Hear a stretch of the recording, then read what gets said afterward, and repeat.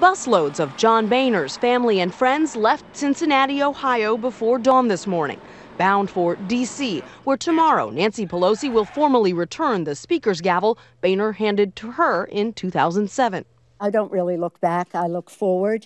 Pelosi and fellow Democrats hammered Boehner today for scheduling a vote next week to repeal the president's health care law. Every minute wasted on trying to repeal health care reform fruitlessly is one less minute the Republicans will spend on job creation and turning this economy around. With their new 49-seat majority, Republicans will have the votes in the House for repeal, though the effort is destined to die in the democratically controlled Senate. Is there any concern that you might be making the same mistake that Democrats made, which is focusing too much on health care?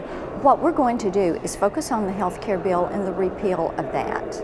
We have to do that because our constituents tell us this is a jobs killer.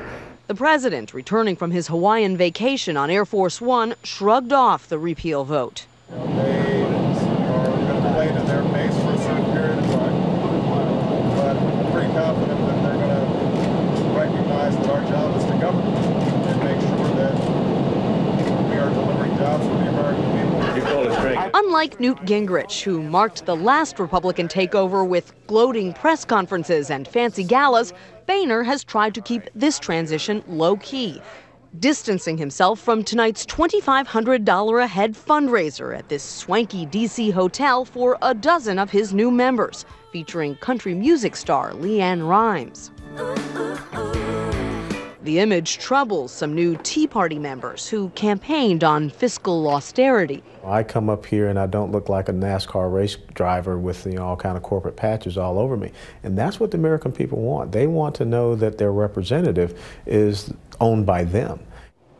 The freshman congressman who arranged the fundraiser, Jeff Denham of California, defends it, saying that if Republicans want to retain their majority in 2 years, they're going to have to raise funds for re-election, just like everybody else. Katie? And Nancy, John Boehner says the new House will act quickly to cut $100 billion from the budget this year. But what are they planning to cut? That's the big question, isn't it?